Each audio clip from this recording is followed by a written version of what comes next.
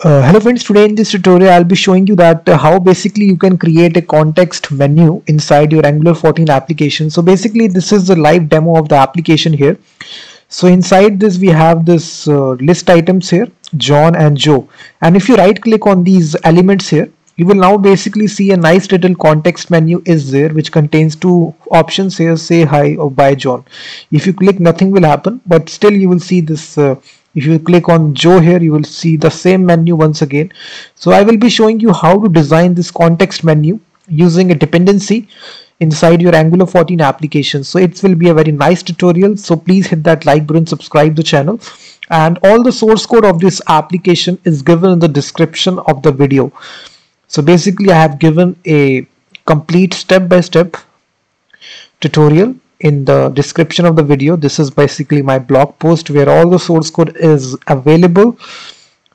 And now let's start building this application. So as I already told you, if you go to npmjs.com, there is a module out there which is ngx-contextmenu. So this is basically the module that we are using in this tutorial to create the context menu.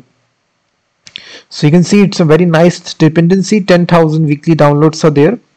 And we will be taking a very simple example here how we can do this. So the very first thing you need to do, guys, let me delete all this stuff. So you will see the live preview in the right hand side, and also let me delete this also and start from scratch. So the very first thing you need to do, you need to go to app.module.ts file of your application, and here you just need to add basically a simple line here. So right inside here you need to import the forms module here, and then here you just need to import the line here which is ngx-contextmenu, and from this we just need to import the module which is context-menu module, and then we just need to import array. We just need to add this line which is context-menu, and here we need to call a method for root. That's all. So just close this file here, and now we just need to go to app.component.html, but before that we will declare some variables inside our TypeScript. So here we will have basically items which will be displayed on the screen. This will be an array of objects. Each object will contain two properties. First is name property which is John, and the other property you can take here, let's suppose foo, and then we have another object which contains these two properties. The name this time will be Joe, and basically we have the other property.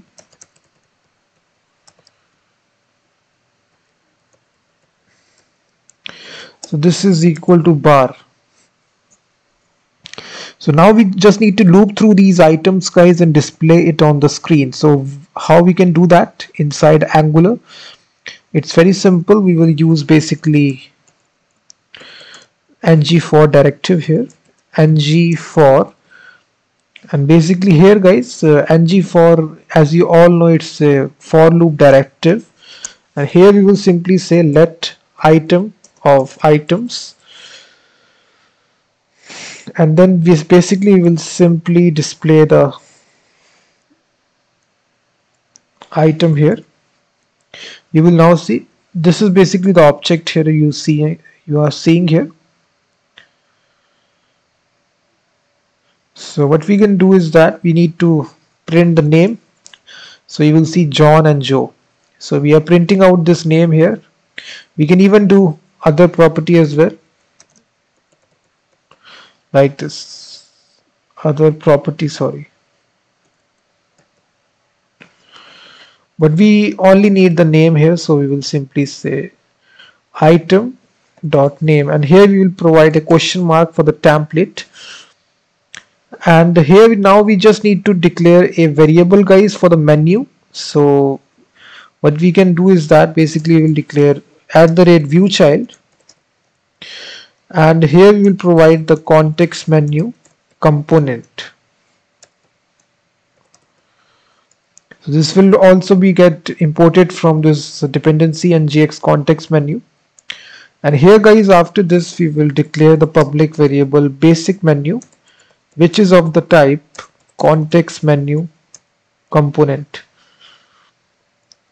And here we just need to assign this basic menu, guys, as a property to this HTML. If you check here, this basically contains a property here which is called as context menu, and this will be equal to basic menu. So we have to attach this, and then the second property is context menu subject, and this will be equal to the item. And here now we will simply basically define actually our context menu, guys. So this basically contains a directive here which is called as context menu. So inside this we will design the context menu. So this will basically be having a template, ngtemplate. So close this tag here. So this contains some properties, guys. First is this will be a context menu item, and inside this we will basically show static text here, say hi. So now we have one item inside our item. If you right click, you will see we have one item. In this case, you can also have some more items as well inside this ng template.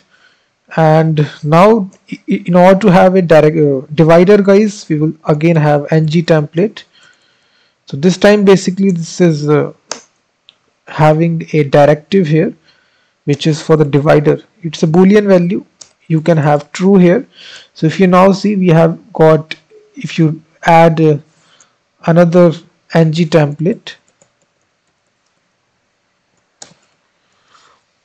so here for the third one, guys, basically this is again an item,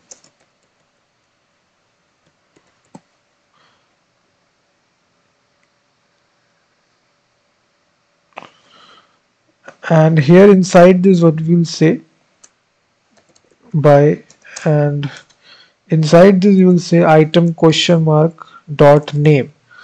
So now you will see, if you refresh it,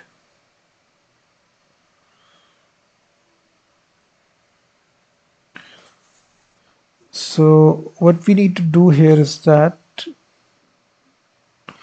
let me just copy paste it here. I think I'm making a mistake here. So you will see basically this contains this divider here because of this property divider is equal to true. If you make it false here, the divider will not be there.